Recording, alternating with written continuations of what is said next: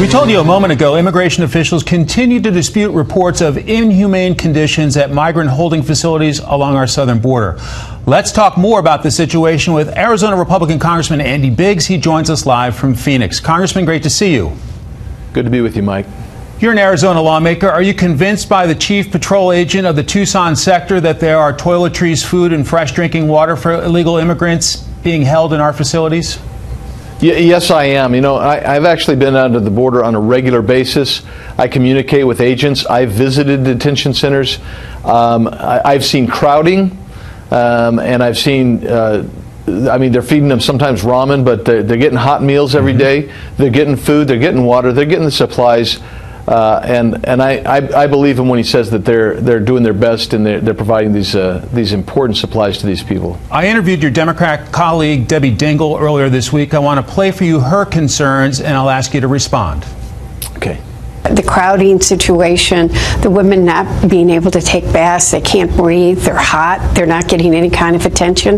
That's not who we are as Americans, and that's what I think we all react to this, just what our values are as Americans about how any human being should be treated. Is she off base? Yeah, I think she is off base. First of all, these are holding facilities. These aren't designed to be detention facilities. So if you go to Yuma, for instance, they have a facility designed for 250, and it has about 1,000 people there, though they're moving people out. And so what's happening is there's no place to move them because ICE facilities are overcrowded.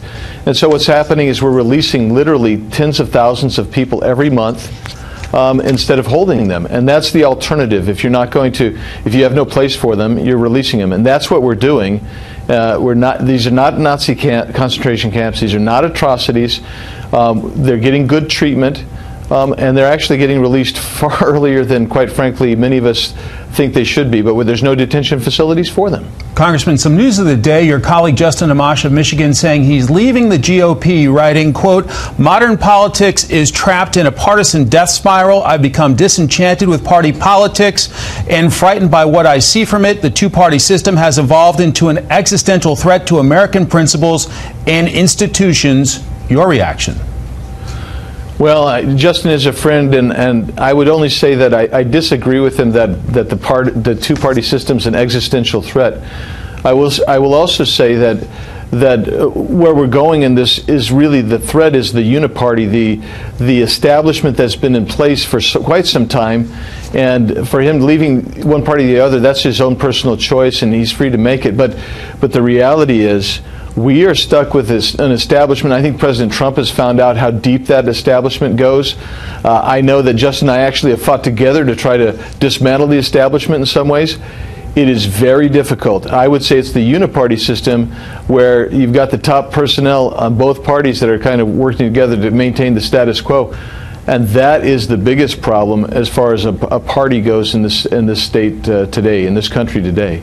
All right. Congressman Andy Biggs, kind of you to give us a few minutes on the 4th of July. Happy Independence Day, and we thank you for your time, sir. Thanks. Happy Independence Day to you too, Mike, and your team. Thank you.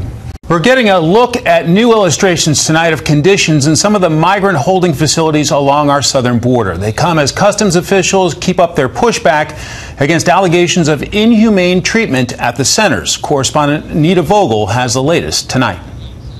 This is a combination of toilet, sink, and the sink provides fresh water. Customs and Border Patrol giving a show and tell inside a detention facility along the Arizona border after Democrats alleged inhumane conditions, including no fresh water for migrants being held there. They put them in a room with no running water, and these women were being told by CBP officers to drink out of the toilet. Not so, says Roy Villarreal, chief patrol agent of the Tucson sector, who showed a plethora of supplies, toiletries, food, and yes, fresh drinking water, he says are all available for the illegal immigrants in the facility. There's nothing wrong with this water. We're not forcing aliens to drink out of the toilet. The latest back and forth comes after some Democrats have called for the detention facilities to be shut down over what they've called squalid conditions. President Trump had a different take on Twitter, tweeting, quote, "Many of these illegal aliens are living far better now than where they came from and in far safer conditions." The president went on to say if they're unhappy with the conditions, quote, "just tell them not to come. All problems solved." But in the meantime, the American Academy of Pediatrics is sharing with the media what they call disturbing pictures drawn by migrant children of their impressions of life inside the detention centers. The pictures were drawn by 3 children ages 10 and 11 and show people behind bars and in cages. The acting Secretary of Homeland Security has been meeting with the American Academy of Pediatrics since December regarding concern for the underage detainees. He says he thinks things are finally improving. I've been sounding the alarm for a long time on that. We had 2,500 kids at one point in late May and early June in our custody, and many of them had been there for several days. An unacceptable situation by any measure. That number right now in our afternoon report is under 300 children in Border Patrol custody. McAleenan is expected to testify before Congress later this month on the status of detention facilities along the border. The president's overall immigration agenda was dealt a blow yesterday when a federal appeals court upheld a ruling barring the use of military funds to go towards the border wall. Mike? Anita Vogel, thanks very much.